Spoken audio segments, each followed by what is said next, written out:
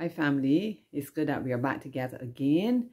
So I want to wrap up the secret talk, and I kind of want to bring it home and to show you how it is relevant to my experience. And I want to say that God has no favorites. He loves all of us passionately with equal passion and fervor. So he wants to share things with each of us in our various experiences so that we can benefit, All right. Are you familiar with Psalm 25:4? I think I might have mentioned that before. The text, the secret of the Lord is with them that fear him, and he will show them his covenant. Now the thing is, my first Rhema word, and we are familiar with what a Rhema word is, aren't we? It was given to me in April 2003. And it was Jeremiah 32:40 and 41. I don't have time to read it. Maybe if you feel like you could check it. But a serious message was in that for me. And as time progressed and keeps progressing, it became and becomes totally relevant. Now, God whispers things in our spiritual ears. You didn't know that you have spiritual ears? You most definitely do. You just have to make sure that you don't get them blocked up with any wax.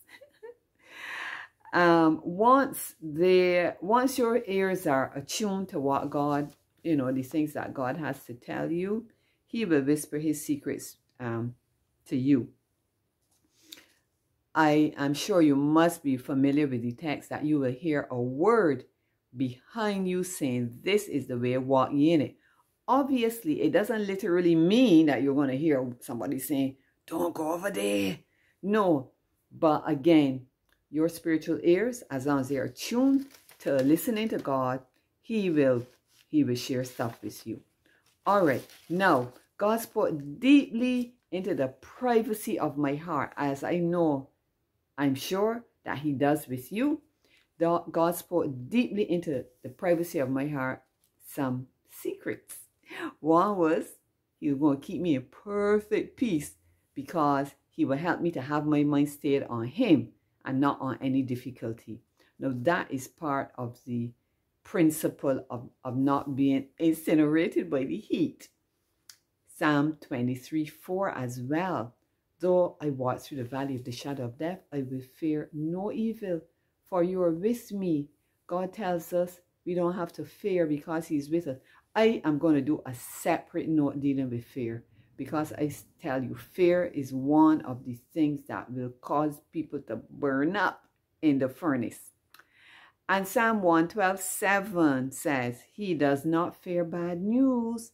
His heart is steadfast, trusting in the Lord.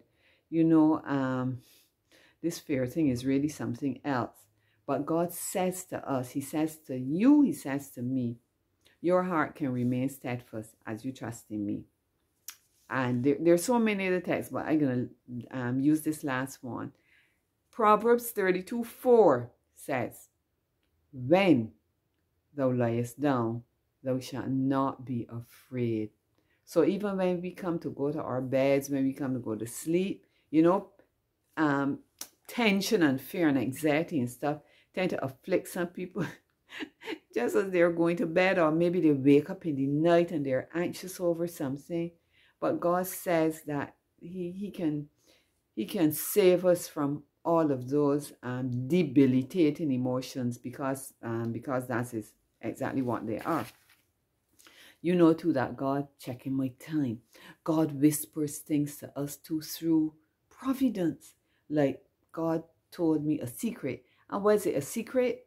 Why is it a secret? Because if it's a personal message to you, then it becomes God's secret to you, doesn't it? With that man coming in the house in prayer letter number 5, go and have a look at prayer letter number 5 to worry or not to read. There was a distinct message in that one.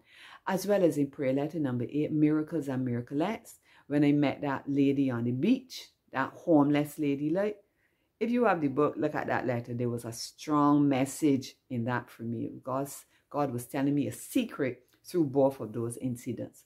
So family, we're going to pick up next time. And are you going to come back? I hope so. I'm going to be looking for you, because next time we want to talk about fear. and how fear can produce a whole lot of heat. All right, family, as always, it was good being with you. And again, if you're enjoying the videos, share them with someone. God bless. See you the next time.